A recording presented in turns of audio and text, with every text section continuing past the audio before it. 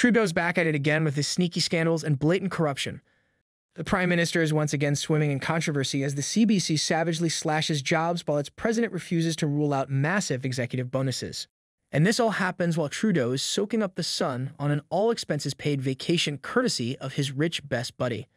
While Trudeau lives large on his bud's dime, everyday Canadians are struggling just to fill their gas tanks. And don't expect any accountability. Trudeau's BFF, the ethics commissioner, says is all good. Both situations reveal an elitist, out-of-touch mentality among Trudeau and his liberal cronies. The Trudeau Liberal government is a textbook example of corruption in plain sight. With lie after scandal after controversy, it's no wonder Trudeau gets mobbed by angry protesters and needs security to rush him away. With Trudeau's track record, the next scandal is always just around the corner. Welcome back to Street Politics Canada. Prime Minister Justin Trudeau is no stranger to controversy and scandal. Since becoming Prime Minister in 2015, his tenure has been marked by repeated ethics violations, inappropriate vacations, and other lapses in judgment that undermine his self-professed commitment to transparency, equality, and serving the Canadian people. People are so sick of Trudeau that he now gets regularly mobbed by protesters, chanting the phrase, "Shame, shame, Trudeau," in the streets, so much so that he needs his security to escort him away. Shame, Trudeau! Shame, shame, Trudeau!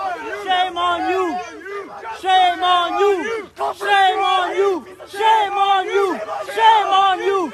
Shame on you! It has become crystal clear that Canadians just do not want Justin Trudeau as Prime Minister. His latest controversies involve both Trudeau himself and the leadership of the CBC, Canada's public broadcaster. First, it was revealed that Trudeau accepted an expensive elite vacation at a luxury villa in Jamaica as a gift from a wealthy family friend. Around the same time, the Liberals have already been under fire since the CBC announced plans to cut hundreds of jobs to address budget shortfalls. Yet the CBC's director, Catherine Tate, has just refused to rule out awarding large bonuses to CBC executives this year.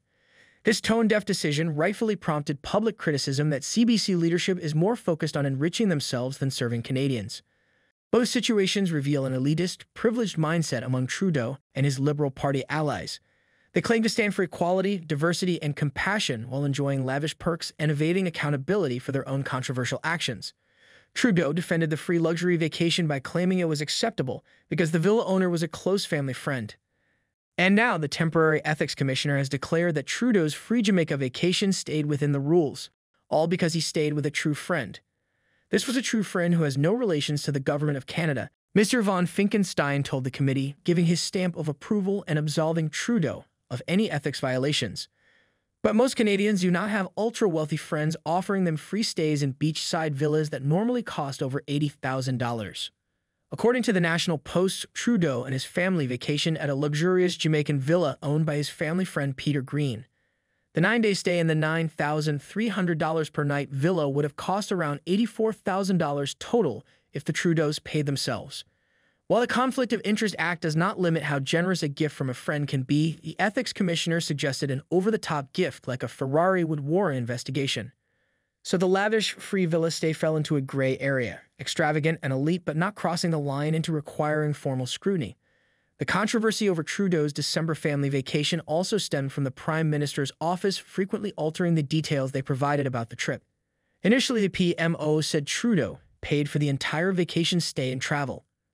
They then retracted that, claiming the family stayed free of charge at a property owned by friends, with Trudeau only paying commercial rates for flights.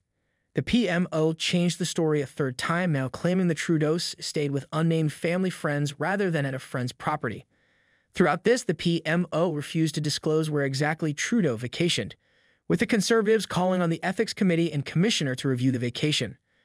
Trudeau also maintained he followed rules by accepting free lodging from a friend, but would not elaborate with specifics. Trudeau's hollow justification shows he and his fellow Liberals believe they can live by different rules, hiding in plain sight while expecting little scrutiny for behavior that would cause average citizens to be condemned. This mentality may explain why the Ethics Commissioner was so quick to dismiss concerns about Trudeau's vacation. Trudeau's controversial vacation is just the latest in a long list of scandals that have plagued his leadership since 2015.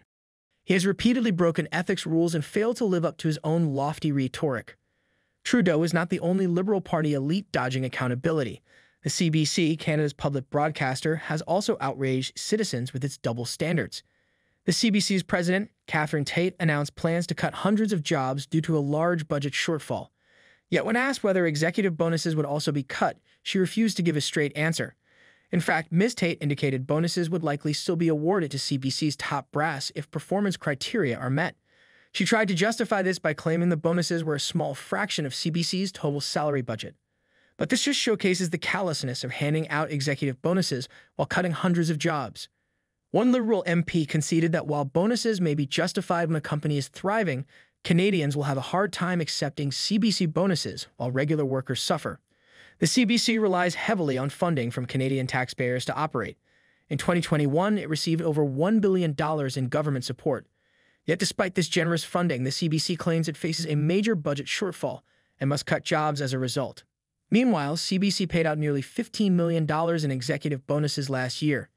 And Ms. Tate's refusal to consider cutting these bonuses has sparked accusations that CBC leadership is more focused on self-enrichment than responsible stewardship of taxpayer funds. Conservative MPs grilled Ms. Tate about how CBC can justify bonuses when its ratings are in decline and government funding keeps increasing. She provided only vague responses about how bonuses are tied to performance metrics. Unlike private corporations that must be accountable to shareholders, the CBC has no external oversight. Its board is entirely appointed by the Liberal government, which appears reluctant to hold the CBC responsible for its spending. In testimony before the House of Commons Heritage Committee Tuesday, CBC boss Catherine Tate explained how difficult it is to do the CBC's work without having support from the people. But I'd argue that it's not difficult. It's a warning sign and wake-up call. She also claimed one of the CBC's main goals is to combat disinformation. We've been talking a lot about misinformation and disinformation being spread, and I'm wondering how difficult is it for the CBC to manage stuff that we've even heard in this committee today? When we hear the viewership metric being misrepresented, right? And we're hearing the ad numbers being misrepresented. We've heard the leader of the opposition say he's going to take over the CBC building on Front Street and turn it into housing. I think that's the only reason we would have heard anything about CBC real estate today. Would you respond to how difficult it is as a public broadcaster to have elected officials at your throats all the time? I will speak on behalf of not only my management team, but the entire 7,500 people that work at CBC Radio-Canada. It is extremely difficult to not have the love and the support for the work that we do. However, we continue to do it because we believe that serving Canadians, English and French and Indigenous, is worth it. It is a pillar of our democracy, and everything that we do is exactly to your point, to combat disinformation. It's why we have something on our website that's called Get the Facts. When somebody says something that's inaccurate, we correct it. It is absolutely critical that Canadians can count on us. We saw the numbers during the COVID years. 25 million Canadians were visiting our digital sites because they knew they could depend on us. As Canadians, we do not need the government's broadcaster to determine what is and what is not disinformation. Once again, this situation reeks of an elitist institution protecting its own interests while everyday citizens suffer the consequences. Canadians have every right to demand more accountability. We must cancel this program, defund the CBC, and give Canadians a tax break. It seems that Trudeau sees nothing wrong with accepting extravagant gifts from wealthy friends. Meanwhile, the CBC keeps protecting executive bonuses. This hypocrisy justifiably angers Canadians who play by different rules. He brushes off each scandal and ethics violation with little consequence, and liberal institutions like the CBC and Ethics Commissioner aid this lack of accountability. Trudeau operates like an elitist monarch living in an ivory tower, divorced from the lives of everyday citizens. The latest controversies surrounding Trudeau's vacation and the CBC bonuses are just symptoms of a larger disease, a government culture of self-interest, cronyism, and privilege. Well, that's all for now. What do you think of Trudeau's most recent scandals? Let us know what you think in the comments below. And if you haven't, please subscribe and leave a like for this video. Your support helps us continue our work. You can also follow us on Twitter, where we post stuff we can't post on YouTube. You can find the link in the description below. Thanks again for your support. I will see you in the next one.